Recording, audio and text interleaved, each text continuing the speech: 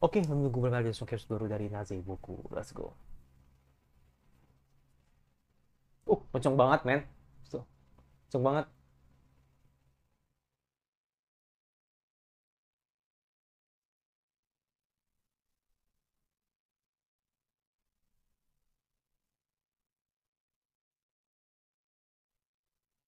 Oh, oke. Ush. Uh, boom. Wah, ini nih yang keren nih. Ini yang keren nih. Boom, langsung sudah. Gila sih emang.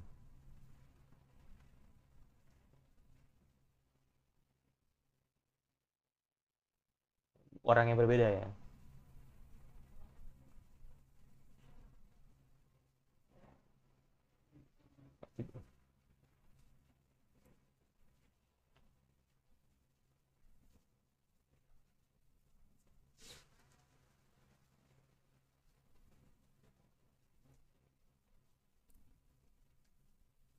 Uh, kita lihat nih kan. Oh, oh, oke.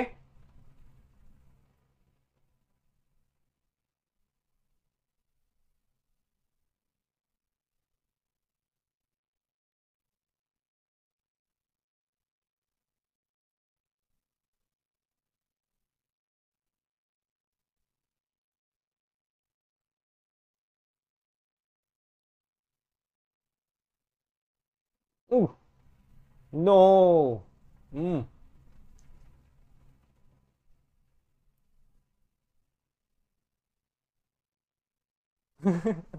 Biasa.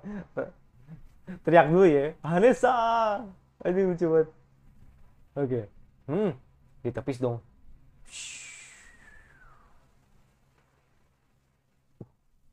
Enggak ditepis. Oh, damn. Enggak. Dia enggak. Wah. Hmm. Dia lebih tepatnya nerima serangan gitu kan. Tapi ya eh, nabrak tembok gitu kan. Kepental, kepental lah gitu. Tahu udah mati apa enggak tahu sih Kai.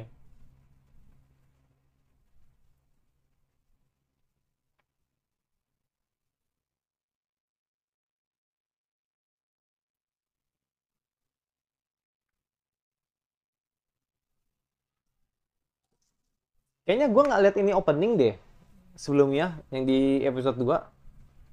Ya gue pasin lagi deh.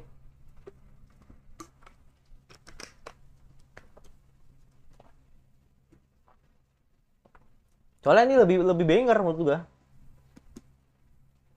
Lagunya pas sama openingnya.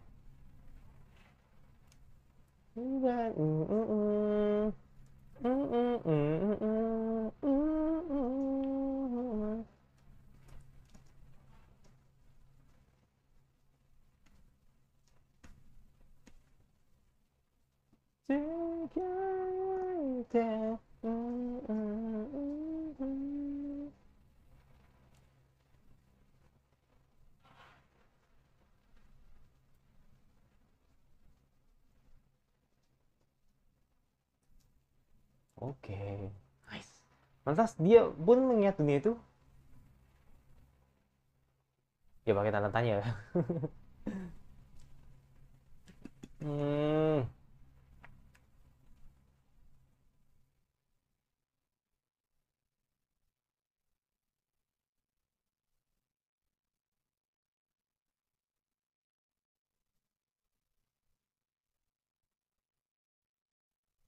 Uh.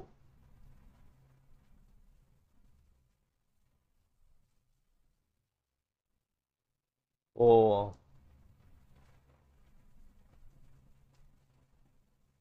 Oke. Uh. Uh.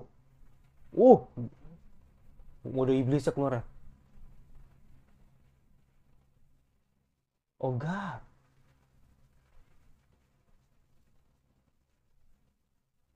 Shh. Emang sangat ini ya, sangat absurd ya. Shh.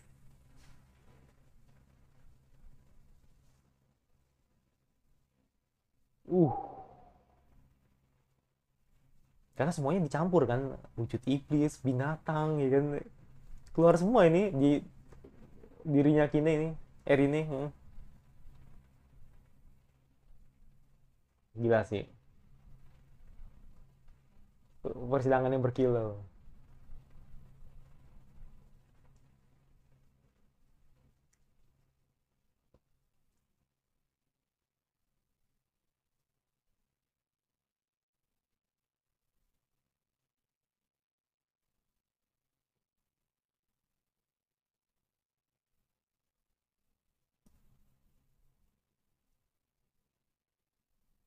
Iya, buset,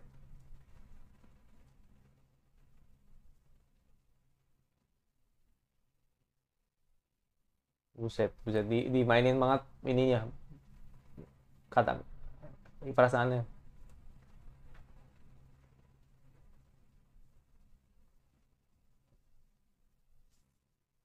uh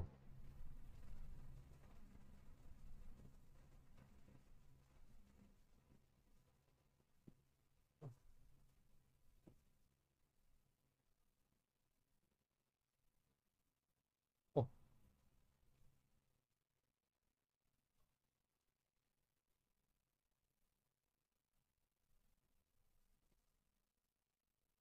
uh, wih, ih, apa-apaan nih jurus.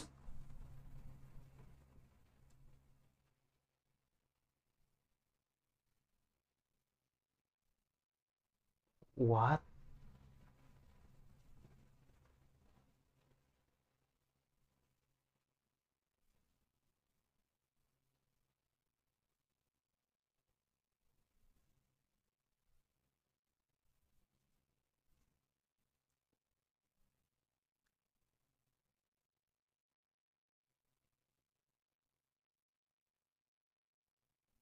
Oh, udah prepare ya. Susah sih.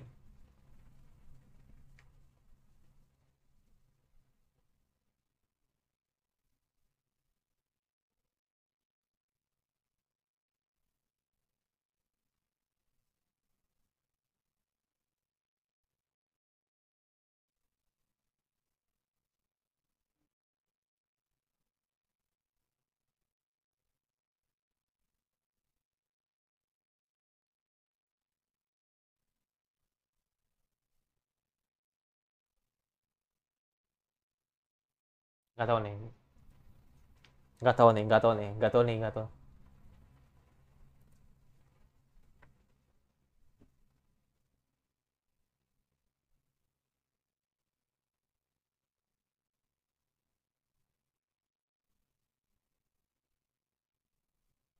Oh,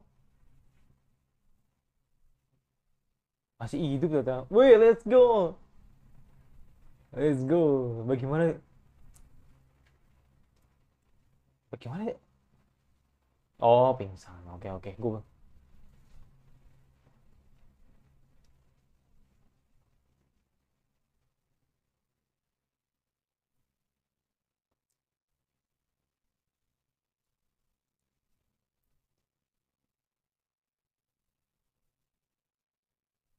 Lagi-lagi karena pedang itu, ya nggak? Ush. Hmm.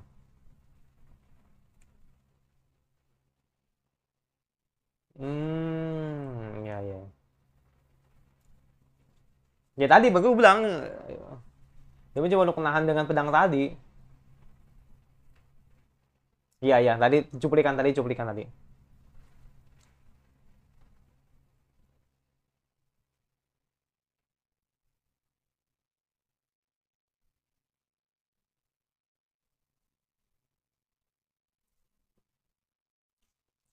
Go. Let's go, Kai.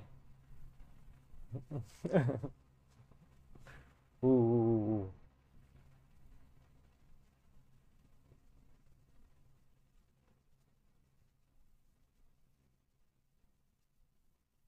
Wish.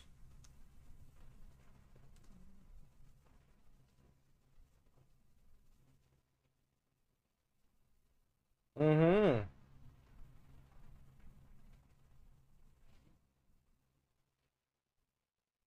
Yoko. Afreya.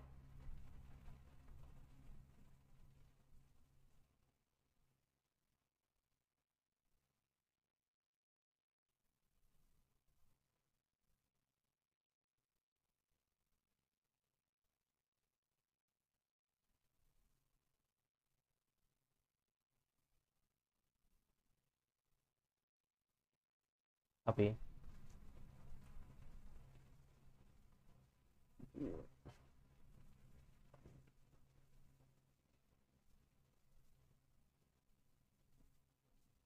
Wis. Ekstensi kami.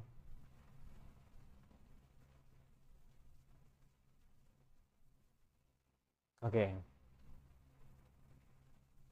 Oke, let's go. Let's go. Gue gak tahu sih mau bakal pedasan pedasan tebasan apa enggak nih? Waduh, waduh, apalagi buset. Shiratense kah? Buset. Ya kita bilang Shiratense ya.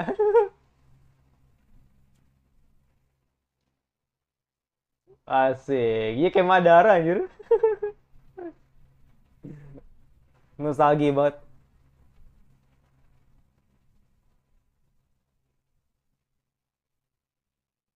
Oh,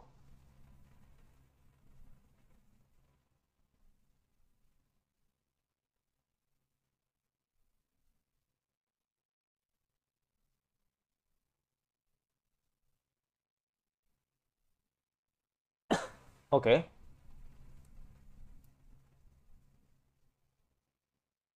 Oh,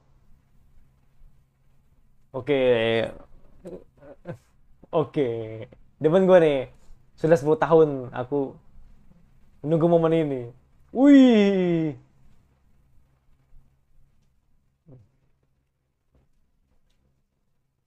Kena. Fix.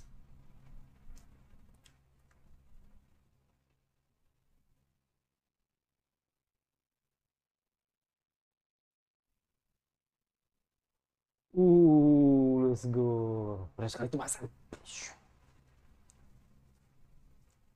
Ya, GG, GG, GG. Mm-mm.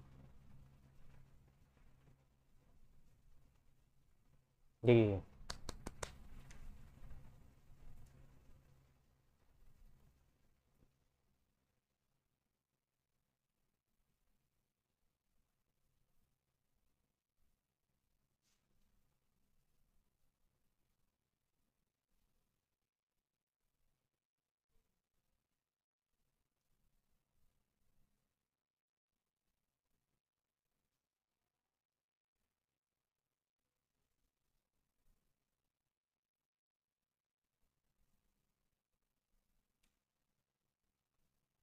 Ini akan sekarang kembali.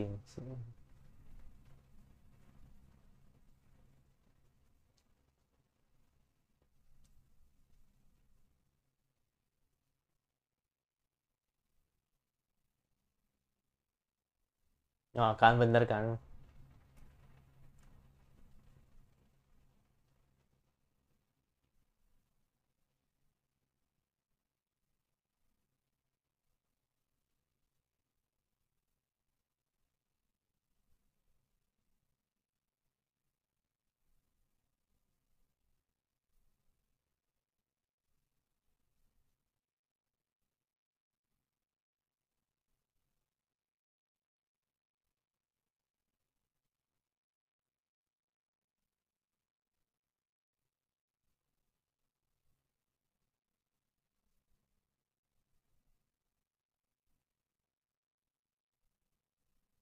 Namun, Aha.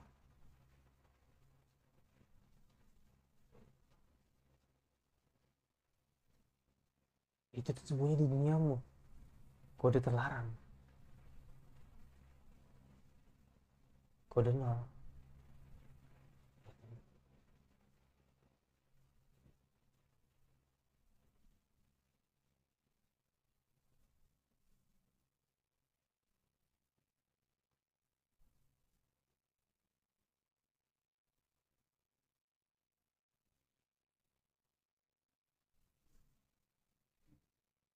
What? Jadi berubah.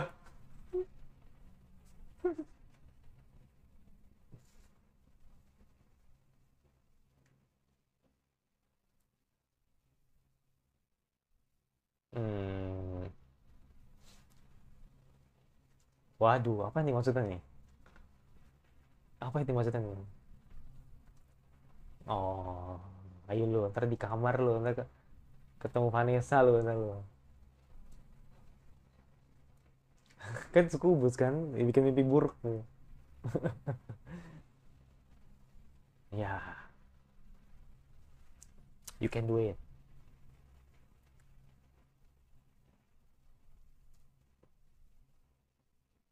Tapi itu sih bener-bener gila ya, maksud gue dalam artian,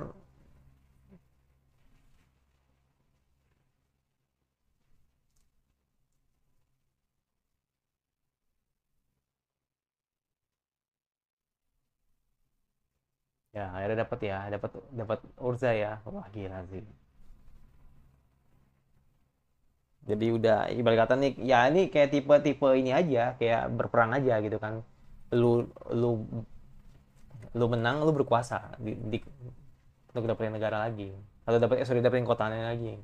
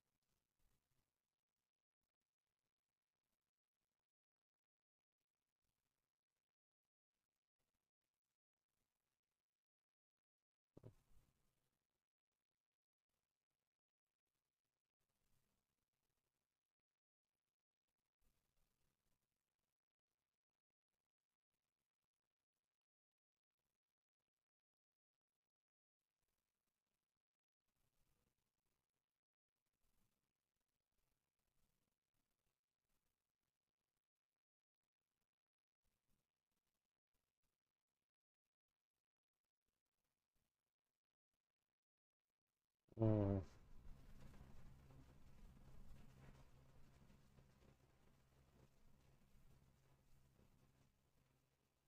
oke.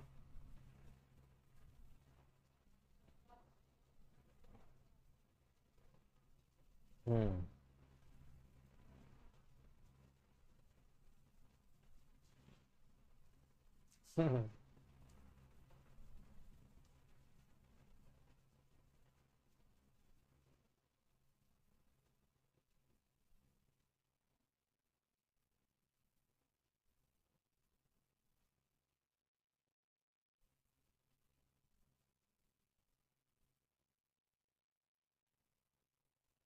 Iya, ini belum belum belum berakhir ini, masih berlanjut.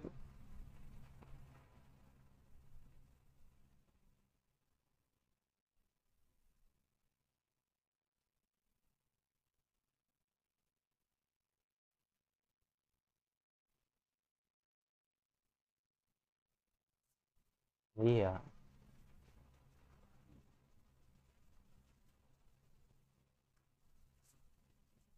iya.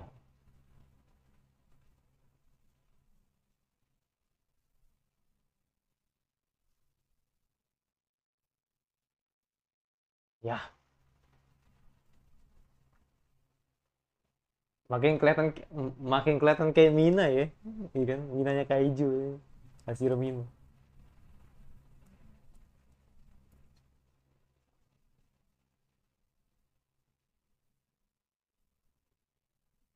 Hmm.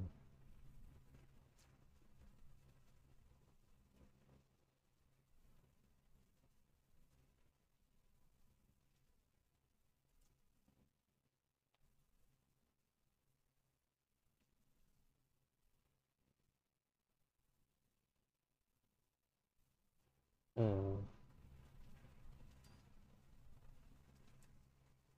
Hmm. Lagi dia nggak percaya kalau dia ngelakuin itu.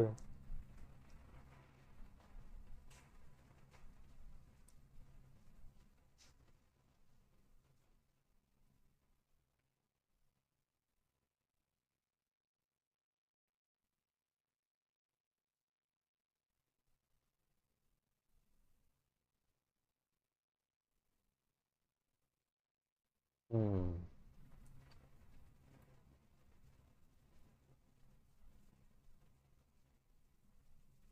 Iya, secara nggak langsung ya Sid jadi MC-nya sekarang. Sid jadi MC-nya. Kai jadi MC-nya.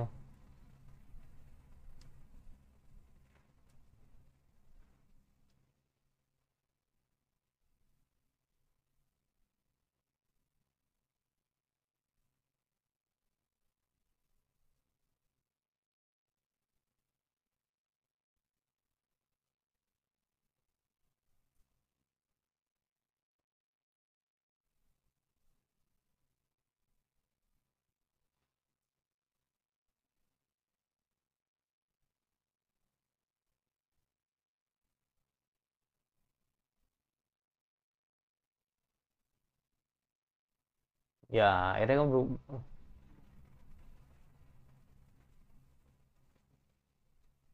oh,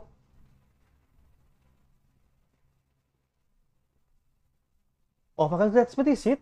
Hmm. Oh, itu wujudnya kah? Ya, nggak, maksud gua apakah itu kelihatan seperti Sid gitu kan? Wujudnya Sid gitu kan?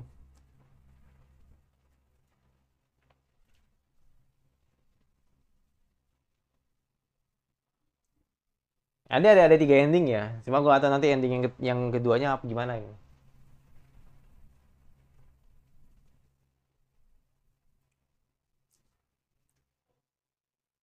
Ya jadi eh, episode ini jadi akhirnya bisa merebut lagi Urza gitu kan, kota Urza gitu kan dari tangan Vanessa dengan sosok ayah gitu kan. Jadi semua sudah kelihatan gitu arahnya gitu kan. Jadi sekali lagi gue bilang kalau kalau ingin tahu atau ingin kembali ke dunia asal, cari pelakunya, cari pelaku di antara keempat ras tersebut gitu kan, yang mungkin masih belum kelihatan nih siapa gitu kan. Sorry, kelima ras tersebut gitu kan, karena si eh siapa Vanessa kan udah ketahuan kan dan bukan dia pelakunya gitu kan, jadi tinggal empat ras lagi. eh ini empat ras lagi, tiga ras lagi, sorry, tiga ras lagi,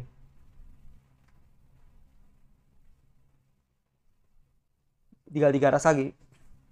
Manusia kan nggak dihitung, sorry, manusia nggak dihitung, sorry. Jadi intinya eh, kan sudah ini ya apa namanya, sudah satu ras nih yang dikalahkan sama Sekai dan kawan-kawan gitu kan, dan tinggal nyari tiga ras lagi gitu kan, dan katanya di antara tiga ini bisa jadi pelaku dalang dibalik or apa dunia ini berubah gitu. Jadi makanya di sini dicari nih siapa di antara binatang ya kan, atau dewa, atau mungkin roh gitu kan. Nah, itu tuh masih belum ketahuan.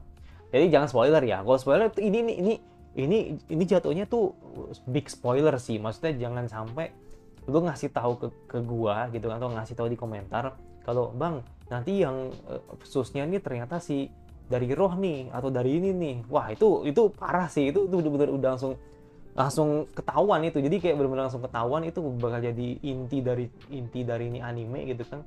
Ya udah pasti gue bakal drop, langsung gue drop karena udah ketahuan banget kan, udah jelas gitu kan. Bahkan bahkan kok misalkan pun bukan dari tiga ras, misalkan nih bang ternyata bukan dari tiga ras bang, ternyata sesama manusia nih yang bilang, atau bisa jadi manusia nih yang ternyata menjadi biang keroknya nih gitu kan, atau jadi dalangnya nih, ya itu sama aja, bakal gue drop langsung, anime langsung gue drop. ya karena gue udah tahu gitu kan. Jadi perkara nanti kayak gimana pokoknya gue langsung drop kalau misalkan sampai ada yang spoilerin siapa pelakunya. Ini big spoiler banget, soalnya itu jadi pengaruh nanti, akan tahu nanti, atau bisa bilang ya jadi inti dari cerita satu season ini gitu loh. Jadi makanya ini bahaya nih kalau misalkan nanti ada yang ngasih tahu kayak gitu. Itu yang kedua. Itu yang ketiga, ternyata di balik parasnya Rinne ini ternyata emang dia benar-benar mengeluarkan semua ini ya, semua kombinasinya ya dari 5 ras itu ya, dan akhirnya yang terjadi tadi benar-benar kacau banget sih. Jadi wujudnya tuh benar-benar kacau banget gitu loh. Tapi untungnya sempat nahan, tapi ternyata mananya tidak cukup gitu kan ya. Maklum ya, emang karena melakukan perubahan 5 ras dalam sekaligus dalam satu tubuh itu emang sangat gila menurut gue. Makanya tadi gue kaget ketika pas ngeliat wujudnya si Rinne tadi kan, wujud binatang ya kan, ada rohnya juga, ada wujud binatang ya, kelihatan tuh binatang tadi sih, binatang, terus wujud roh gitu kan, itu kelihatan banget sih. Dan tadi ada iblis juga, wah itu bener-bener gila menurut gue. Jadi gue tadi momen paling kaget gue di episode ini tuh cuman tadi Rinne berubah jadi wujud 5 wujud gitu kan, ras yang memang gak disangka, benar-benar unpredictable lah gitu kan. Jadi wujudnya tuh begitu gitu, gila sih. Jadi kayak ya nggak jelas, jadi wujudnya kayak nggak jelas gitu, tapi bener gila menurut gue, gila sih. Jadi kayak itu yang membuat kaget, tapi sisanya ya oke lah gitu kan. Jadi sampai ini menurut gue project number 9 oke gitu kan untuk membuat anime ini. Please, biasanya yang kita takutin bareng-bareng terhadap project number 9 adalah takutnya nanti ada pemotongan cerita. Itu yang sangat dibahayakan gitu kan. Itu yang pertama. Terus yang kedua, kalau soal animasi mungkin cuma naik turun aja sih, paling cuman nanti ada naik turun dikit aja, itu menurut gue sih nggak masalah. Tapi nanti mungkin ada beberapa kayak misalkan kayak Mama Haha deh ya kan, itu kan Your Romance kan, itu kadang ada yang frame drop gitu. Jadi gue pernah inget kok ada beberapa yang frame drop juga, terus kayak ngerasa kayak waduh ini bahaya nih kalau project number 9 nih. Tapi gue tidak bisa membandingkan dengan anime romance. Mungkin yang paling benar-benar kerasa itu yaitu Komari itu, Hikokomari itu benar-benar kelihatan ya kalau misalkan sesama fantasi, sesama adventure gitu kan, terus sesama anime fantasi ya kan, itu kan kurang lebih kan mirip ya ininya lah, genrenya gitu kan. Nah itu cukup agak-agak gimana gitu kan maksud gue. Jadi kayak kalau gue bisa bilang Komari nggak bagus-bagus banget dalam segi adaptasi ya, jadi masih ada kekurangannya gitu. Tapi sekali lagi gue bilang kalau dibanding beberapa anime yang di di fall 2023 yang ada Ojoba Genkun, terus ada Isekai babi, itu parah banget sih. Itu benar-benar parah sih, itu adaptasi itu parah menurut gue. Parah itu bukan parah karena jelek ya, maksudnya parah itu ceritanya tuh banyak yang dipotong, terus katanya kan ada yang adaptasinya kurang gitu kan, dari segi animasi mungkin ya naik turun gitu kan. Apalagi yang pas menjelang mau episode terakhir gitu kan, itu parah banget sih. Jadi makanya di situ akhirnya keteteran gitu kan. Ya balik lagi, jadi musim kemarin tuh di musim Buta Liver sama satu lagi Komarin gitu loh. Jadi makanya semua budgetnya itu ada di Komarin, walaupun memang Komarin belum termasuk yang peak gitu loh di project number 9. Jadi makanya gue berharap semoga nih Naze Boku ini jadi salah satu titik balik lah gitu kan project number 9 agar bisa lebih bagus gitu. Karena project number 9 kan ada 2 nih, Naze Boku sama musim ini ada Senpai no Otonoko. Gue rasa kalau Senpai no Otonoko paling cuman soul romance aja gitu kan. Jadi gue rasa nggak terlalu pengaruh banget lah gitu kan, sama seperti Mamaha, sama seperti Mahiru ya kan, Otonare Tensi gitu kan. Itu gue rasa sih nggak masalah. Tapi kalau misalkan nanti Naze Boku kena juga gitu kan, sama seperti yang terjadi pada Buta Liver, itu yang bahaya gitu. Makanya di sini pengen tahu nih bagaimana mereka membungkusnya gitu kan. Apakah nanti 3 ras sisanya ini bakal dijadiin satu season, atau mungkin 3 ras ini nanti bakal dibagi dengan ada satu season lagi gitu, 2 season atau gimana gitu kan. Nah itu gue nggak tahu, karena gue nggak bisa ngebayangin, karena gue nggak baca manganya juga. Jadi kayak gue nggak bisa ngebayangin apa yang terjadi di episode kedepannya gitu. Yaudah itu jadi gue yang pasti subscribe sementara kira anime sama apa lagi yang kalian ingin nanti untuk gue bahas, dan mereka suka. Kalau nggak suka tinggal di like saja, jangan lupa notifikasi agar lu tidak terjadi gue dan sampai lagi video selanjutnya, dan bye.